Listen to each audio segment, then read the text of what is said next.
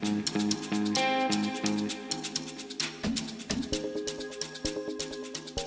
everyone, welcome back to 33 Founders. I'm really excited that you're with us today because I'm here with Chris Lexmond, the CTO of REscour. Thanks so much for being with me, Chris. Thanks for having me. Chris, can we start out with you introducing us to the solution you guys have built?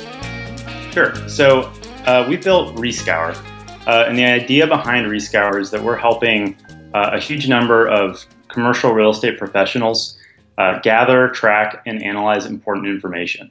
And this includes things like listings, news, sales comparables, employment data, development pipeline, and so on. And we take all of these currently very siloed data sources, and we combine them into one unified environment.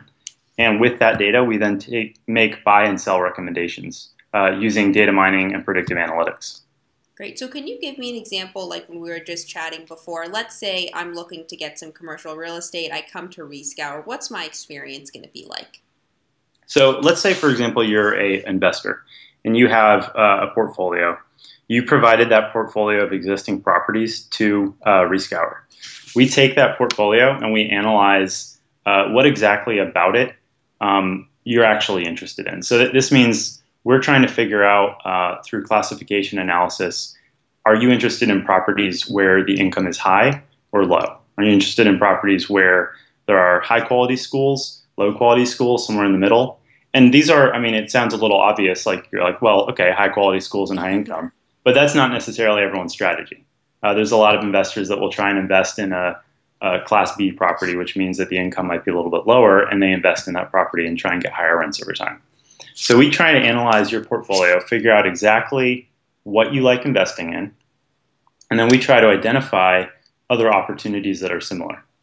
And we do this by looking at, basically by doing what an investment research team would do now. And we basically, through the use of our algorithms, look at all the news in the area, the employment trends, the demographics, sales comparables, rent history, and identify which ones of those are similar. So we give you kind of a curated list of exactly the types of properties you'd be interested in buying. And so that's like the where and when to buy, right? Yes. Great. So what would you say right now are the top 3 challenges that your customers have, and how are you solving it? Top 3. So it depends on the customer type. One of our main customer types is the broker.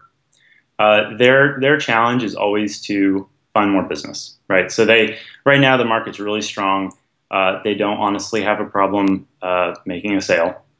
People want to buy properties. What they want to do is compete against other brokers and get more business. And to do that, it's important to them that they're able to talk intelligently about the market that their investors, that their clients are interested in buying in. And so we provide them the tools to be intelligent about that market. They can see, basically a notification stream of all of the news that happens in the area. They can see when a major employer moves in or when a new property is being proposed for development. And that allows them to go out and make a strong pitch to a potential client. For investors, frequently some of our best clients are investors who are interested in investing in a new market. And frequently they wouldn't in the past because they just didn't know about the market. And the idea of having to gain that local knowledge by either being there or hiring someone on in the area that they aren't familiar with was kind of a daunting task. Obviously, there have been some successful companies that have done that, but it's a little bit higher of a hurdle than, say, investing in Chicago when you're already in Chicago. So we actually provide those investors the ability to become really familiar with a new market without having to go through that process. And that gives them a much higher level of comfort. And they can even reach out to brokers, local brokers that they might not be aware of without having to kind of go through an intermediary. Great. So I know so far the product adoption has been great, especially since you guys got out of your private beta. Once I get onto REscour, let's say I make my first purchase, how are you going to make me want to come back and use that again for my next real estate? Sure. So, I mean, we obviously want the product to be sticky. I think one of the big ways we do that is by providing you a really up-to-date idea of what's going on. It's So the news. I told you it's the news features. yep. That's the best one. Yeah, so I mean, it's this is kind of the perspective of an asset manager, right? So you have an investment group, and maybe they have asset managers in house that track those investments, and they want to make sure that they continue to generate a good return, and they want to figure out when the right time is to let go of that asset and sell it. So we want to make sure that we are the source for you to get the information to make that decision, and even then make that decision for you, or at least provide you a recommendation. So we do that by providing you notifications. Like you were saying, if news happens in the area, we provide you with that news. You know, hey, there's a Whole Foods coming here. That's really big news. We can probably increase our rents just because of that alone. Or maybe the employment in the area is going downhill. Maybe there's been a few corporate relocations that have moved away from the area. So we think you should probably consider starting to think about selling. So there's a few different ways that we kind of make it important that you continue to see what's going on ReScour. And these are things that previously they can do on their own. It's just a lot of work. It's too fragmented to do so many different things. It's very fragmented. And I mean, that was one of our big challenges, was the fragmentation of all of this data. And so we've built a really robust data pipeline to go and collect all this fragmented and kind of balkanized information that's in thousands of different places. So when it comes to your customers, this is a lot larger of a sell than, say, a consumer product, because especially corporate real estate is huge. It's a complete business. How do you approach a relationship with a customer instead of approaching it like a transaction of, hey, I want to sell you on this? Sure. So I mean, that the first place that kind of makes a difference is in how we sell, right? So when we're selling, it's all about building that relationship. It's reaching out to the first person who's on a team. Maybe they're on a research team in an investment office, and frequently, I mean, they love the product, but oftentimes it means we do have to kind of climb the corporate ladder and talk to a lot of the different people who can make decisions. And this kind of goes to the extreme at the enterprise level. And we're in talks with several very large brokers that want to roll this out nationally. But because they are very large organizations, frequently there are 6 or 7 different people that you have to get a yes from. And so it's all about building a relationship, meeting with them frequently, talking about how ReScour can grow with their company. And it's one of the main reasons that we actually identified the need for ReScour to be a platform rather than just a data provider. So one of the most compelling pieces to especially brokers is that they can take this massive amount of data that they've collected over time as they've been brokering deals across, depending on the broker, 100 years potentially. They need a place for this. And right now it's generally in like an F drive. It's sitting in like a folder somewhere. And it's very difficult to, in commercial real estate, which is obviously location-based, actually find all of that information, especially since research analysts are generally young and they turn over very quickly. So you end up having this knowledge leaving the brokerage firms and turning over very quickly. So we're providing them, okay, here's a platform. You can take all that data you can have ReScour geolocate it and show it in context with all of the data that we collect. And so it's really compelling, this idea that not only can we use our data, we can actually use their data as well to help make recommendations to them. So when it comes to those meetings, whether it's the first meeting or the last meeting where you're about to close on a new customer, how have you guys learned to adapt your pitch to the audience?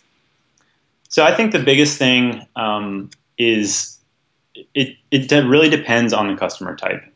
Like I was saying, the broker really cares about the platform, whereas an investor is a lot more interested in the recommendations we make and tracking their current properties. Obviously a broker doesn't really have current properties, but it's really just the idea of speaking to the value that we can bring for each customer type. And it's obviously different in each case.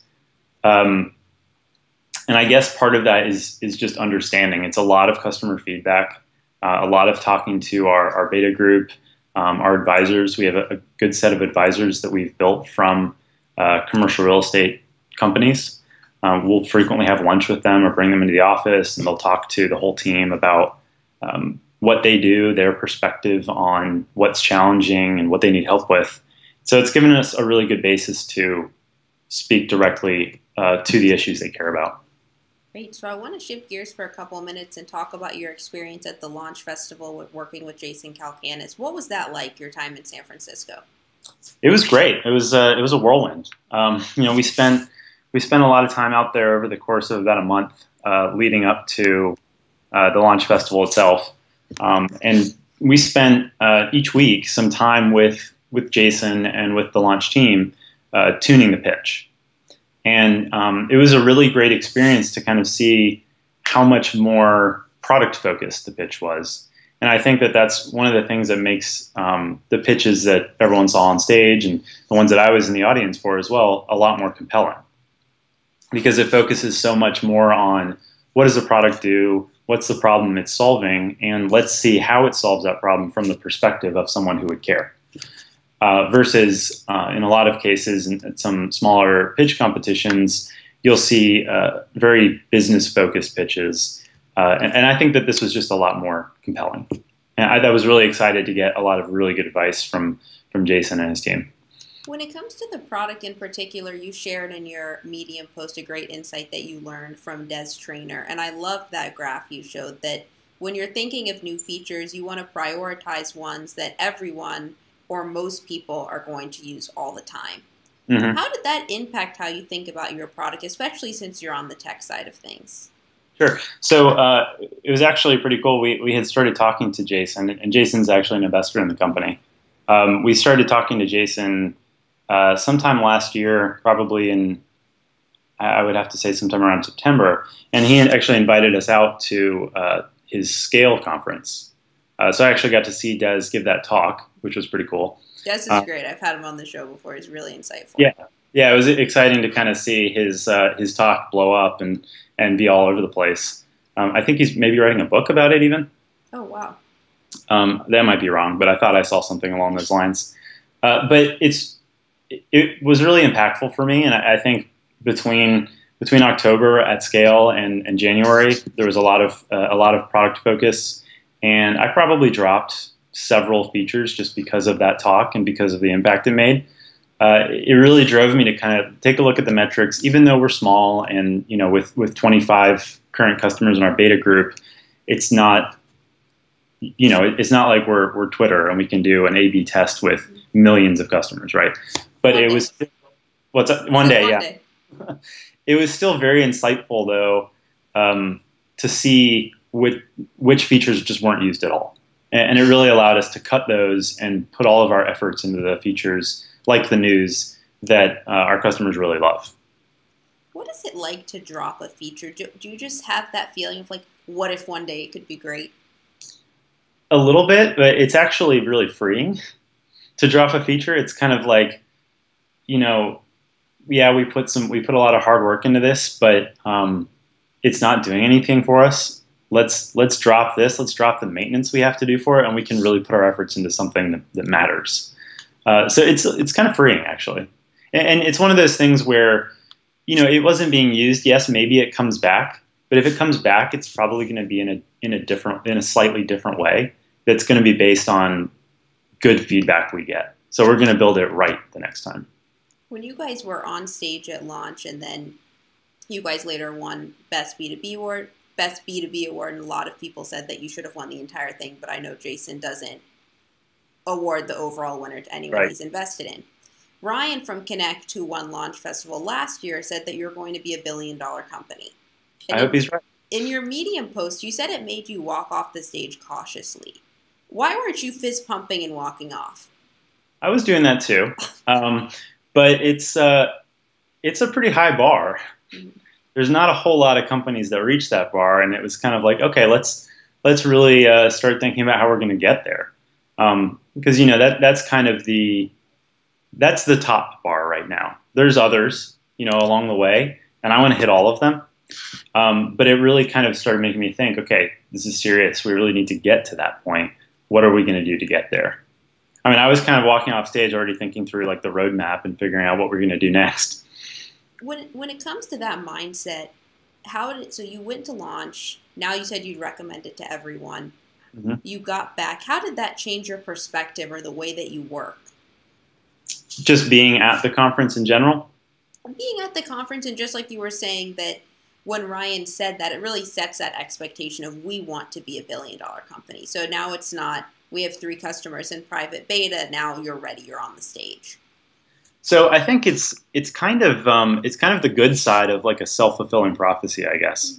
You know, you hear that and it's like, okay, well, that's what we're supposed to do. So let's do that. And it really makes you a lot more focused on the very specific goals that you need to hit to get to that point, which is great, you know, because it gives a much more tangible milestone to what you need to do. You know, we need to get to be $1 billion company. We need our revenues to get to this point, and there are a lot of points between here and there, and there are a lot of things we can do with the product to get us from here to there. And so it kind of forces you to break down that really long path, which you can think, okay, well, we're here right now. We've raised, you know, a little over $1 million. How are we going to be $1 billion company? It kind of forces you to say, well, someone expects that now. So let's figure out exactly how we're going to do that. So I think it was great. I mean, the flight home was it was a red eye, but we were up the whole time. Yeah, talking about how are we going to get to that point. I love that you said that. So you end up with that roadmap when someone says something like that, and it really wakes you up.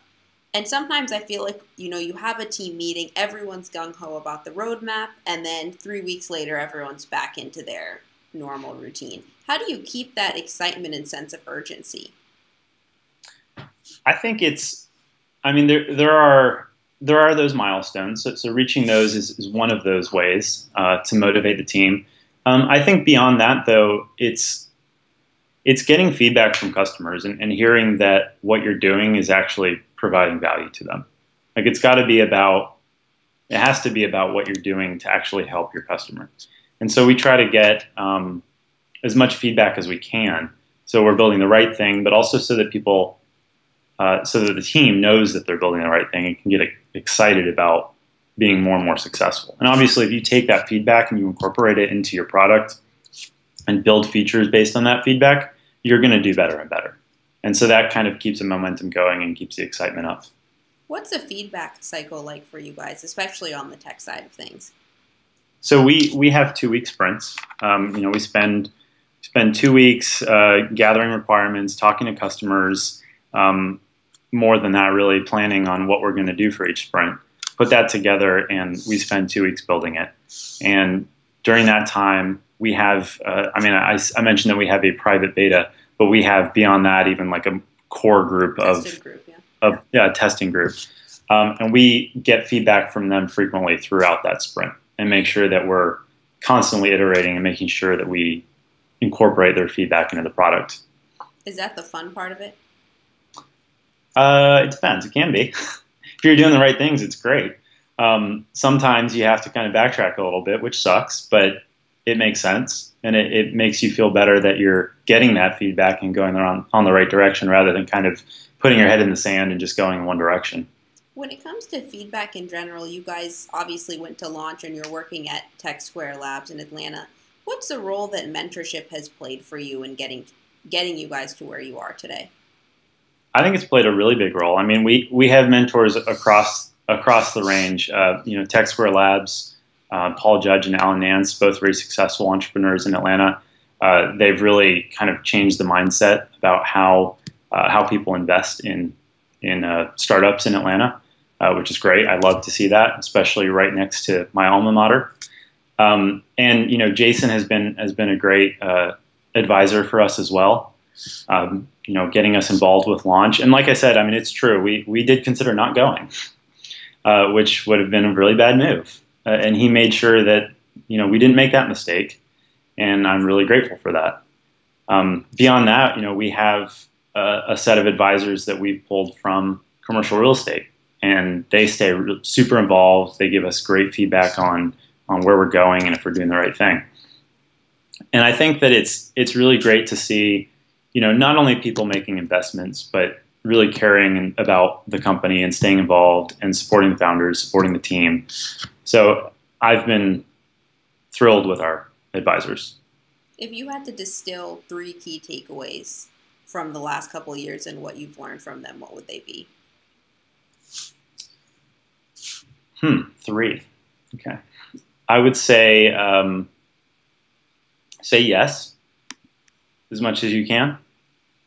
You don't want to miss out on a good opportunity. And while you might think that there's perfectly good reasons to say no, it makes sense to take those risks.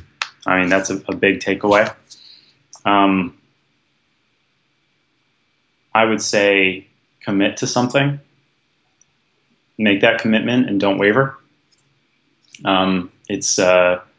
If you're going to do something big and something important, you need to make that commitment, and you need to show other people need to see that commitment. You're not going to build something big if you're wavering on the commitment that you made in front of potential employees, potential investors, and so on. As far as the third takeaway, build something of value for someone who has a problem. I think that that's the most important thing, and sometimes people lose sight of that. But if you're not building something of value for a big problem, you're not going to be a big company. Great. So as you talk about building something of value, obviously you guys need a team to support that. And I know one of your primary goals after fundraising is to grow your team. Based on your AngelList profile, you're looking for software engineers, account execs, development reps for sales, and a marketing director. Are those the positions you guys have right now? Yeah, we're actively looking for all of those. We actually have hired 2 for the engineering team over the last month, so that's exciting. We're growing. We're about 12 people now, 12 full-time. I have a really strong engineering team I'm excited about. We're bringing on a VP of sales very soon. So I'm excited about us scaling quickly and finding really great people for these roles. And also, expanding the data science team is a really exciting goal for us over the next several months. When it comes to engineers, what do you think makes a great engineer? I think a great engineer is curious above almost anything else. A great engineer who's curious is going to go out and find the answer regardless of what the problem is. And if that means learning a new language, if it means using a new tool, that's going to happen. I think that it's one of the things I always joke about Georgia Tech being good at is teaching people how to learn. Right? You really learn how to learn. And I'm a biomedical engineer. That's what I went to school for. I spent time my first 3 years working at a medical device company and kind of gravitated towards the machine learning side and helping identify when blood pressure readings would indicate that someone was going to be hospitalized. So, I mean, I had no, I wasn't a CS major, but I kind of made my way over to that. And I think I was able to do that because I was curious and I was excited about learning new things. So I think that's the number one thing. If I find a smart, curious engineer, then I want to hire them. Would you say that curiosity is pretty embedded in the REscour culture? Absolutely. Yep. We're always looking for new ideas, new tools to use, other data. I mean, we're finding data sets that you might not necessarily think are related to real estate, but they are, and we're able to take our data science machine learning algorithms and apply that to those and kind of identify interesting features about them that actually do affect the market. So I think that requires curiosity. It always comes back to the news feature. It's okay. Exactly. That's the best one. I just read a great post in the first round review where Heidi Rosen shares that you have to leave space for good and random things to happen to you. Mm-hmm. How do you guys do that? Because, for example, launch is a good and random thing that happened. Sure. I guess it's really a level of self-awareness. You don't want to put on the blinders and just go full steam ahead on one thing. I think you kind of have to take that meeting or talk to that person who, it's kind of coming out of left field, but who knows what can come out of that. I think that goes a little bit back to what I was saying on those 3 key takeaways, which is, say yes more. Maybe not all the time, but more. I think that you find really interesting opportunities in unexpected places. When it comes to that, it alludes to a post that my friend Mike wrote about startups having a playbook instead of a plan. Hmm. So know where you're going, but be able to move quickly and change pace if you need to. Right, which is vital for a startup because things will change. Yeah, it's a great thing and it's a bad thing, but I Yeah, gotcha. yeah, And yeah. when things do change, how do you prepare your culture for that? How do you have a responsive culture? I mean, I think that it's a group of people who want to be at a startup. A lot of them in a lot of cases have worked at very large companies where that's unfortunately not the culture anymore. And, on top of being curious, they want to be in a position where things are dynamic and they are changing. And so we look for that. When we're hiring, we look for people who are excited about the opportunity, even though they don't know exactly what it is, or they may not know exactly what it is. I think it's clear that people are excited about the opportunity. One of the things that Jason said when he presented you guys with the award at launch is that you are the leanest startup he's ever seen, and it's about time you start paying yourselves. What are some ways you guys have adopted that lean startup mentality? Well, we're fortunate that we're in Atlanta. That helps. The market is not quite as high either in real estate or in engineering as it is in San Francisco. So that definitely allows us to stay leaner. But beyond that, I mean, I think everyone at REscour holds equity, and they're all excited about what that can mean. Especially when Ryan says that we're going to be a billion Billion dollar dollar company. company. It's I time think for the that fist pump now. Yeah, I think it makes it a little bit easier for them to say, okay, I can hold off on getting paid a market rate for a little bit longer. And we get office space from ATDC, which is Georgia Tech's incubator that we're a part of. It's cheap. We could get nicer desks. We could get nicer chairs. All of these things could be nicer, but we use what they gave us, and it doesn't really affect the culture, the dynamic portions of our culture, our curiosity. It's just a piece of furniture.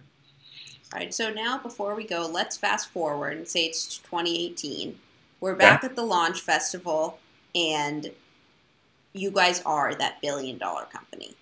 Hopefully, So we're sponsoring it. hopefully you're sponsoring it. I'll be there fist pumping in the audience. What do you want to be telling the audience about REscour and your journey? So if you could write your own headline, what do you want it to be? Well, I think if we're sponsoring the launch festival, it would probably be really helpful if we say, REscour launches at launch and becomes billion-dollar company.